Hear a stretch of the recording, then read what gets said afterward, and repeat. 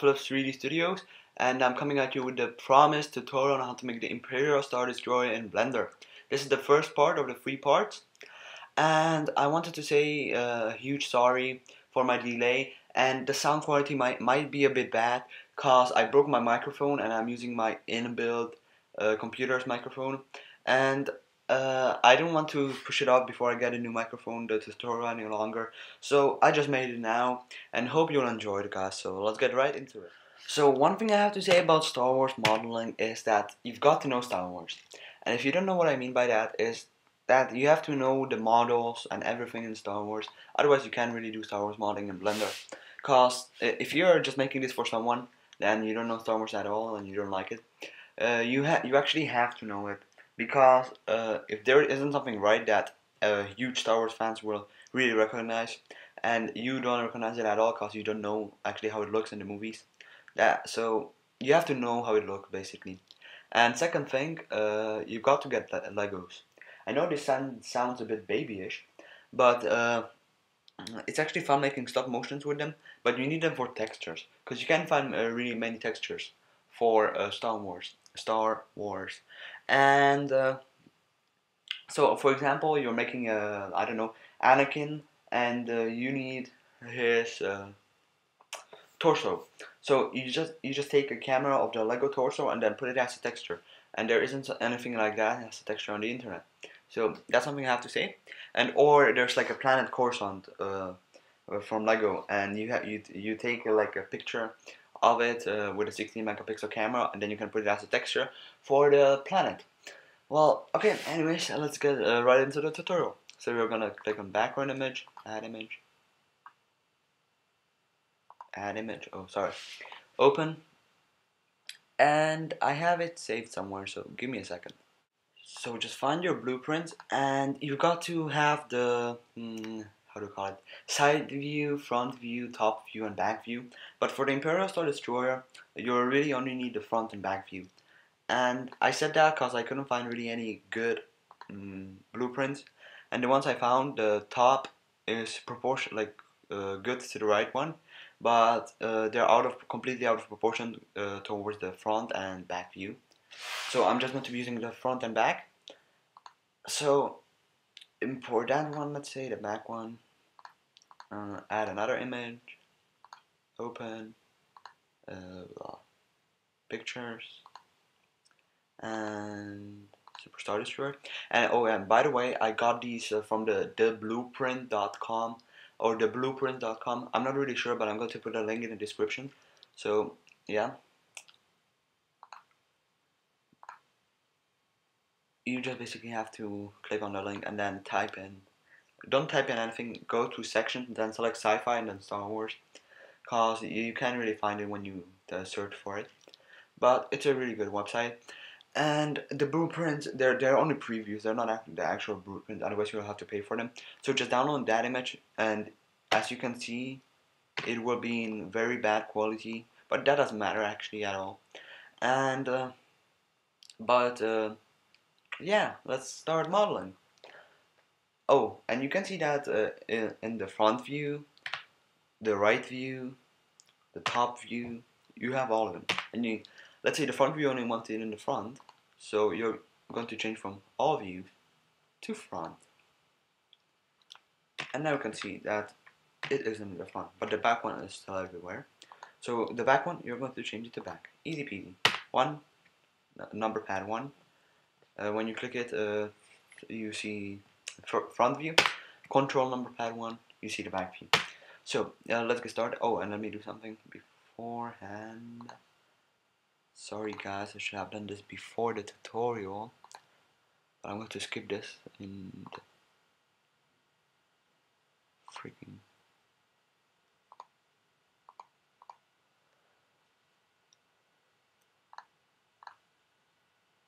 And yeah, this is so you can see what I'm doing right over here, right? So front view, back view. Oh, just like that. Back view, and let's go to front view again. And you have to be in a orthographic mode in order to do this. You can also change the views here, but it's faster with the shortcuts. So no, don't delete it.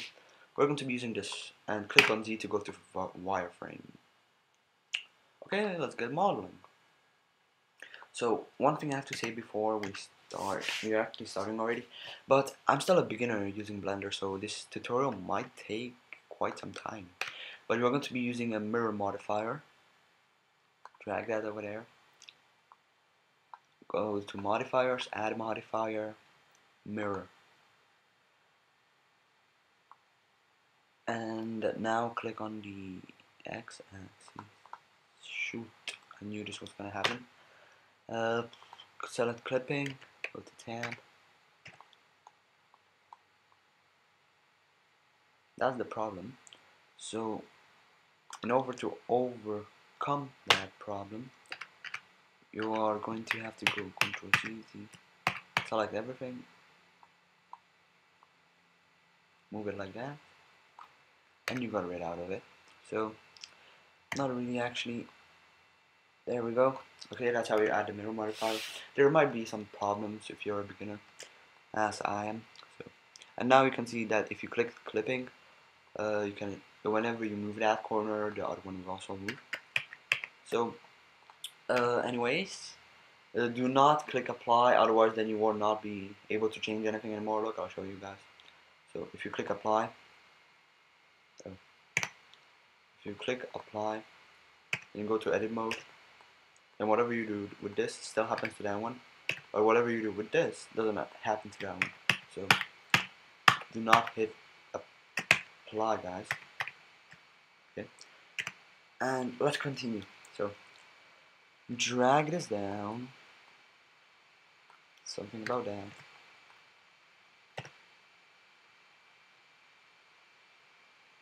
And now it doesn't have to be perfect according like to the towards the blueprint.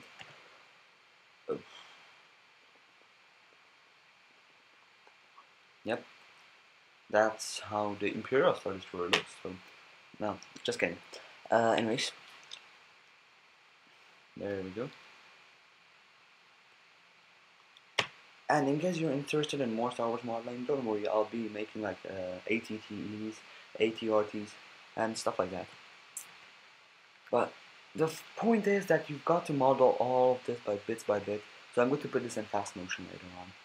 And one more thing, because before I'm putting this in fast motion, that you might, when you import the, how to call it, when you import the blueprint, you might experience that it's kind of out of place.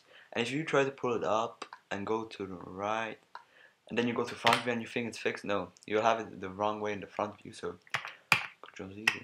So what you have to do is hit N to show this thingy, this properties bar, whatever this is, and under the background images of the back view, go to here where it says X, Y, and size. Keep the size same because these blueprints are completely similar to each other and you don't have to change anything in size.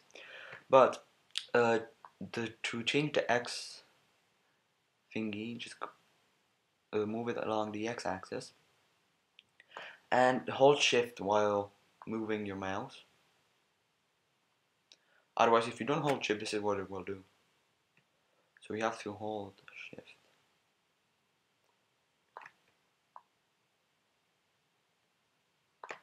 And make it perfect, basically. Okay, that's about it. And so let's get on to the let's get on to the modeling again. You can hide that.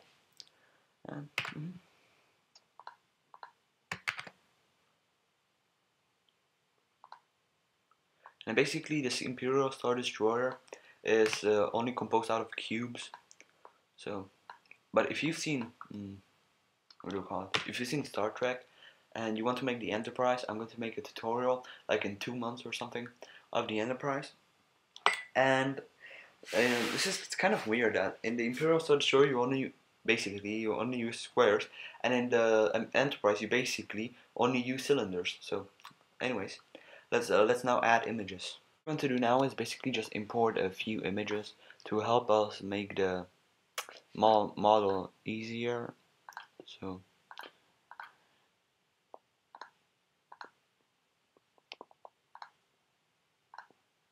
there we go, there's the first image. We are going to be zooming in and out. And you can find these images on the internet when you put Imperial Star Destroyer in Google. And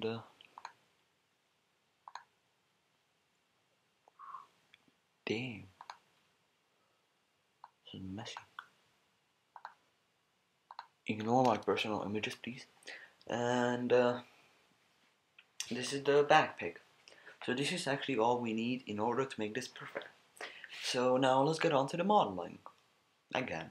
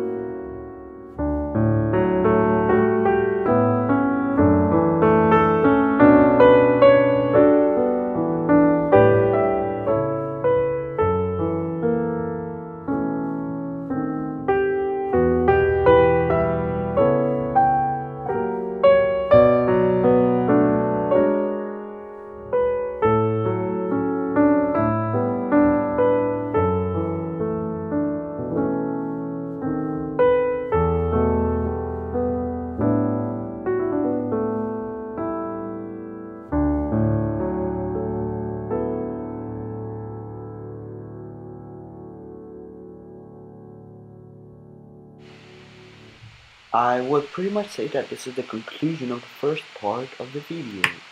And don't worry, the second part is going to be just in 1 week. And yeah, pretty much.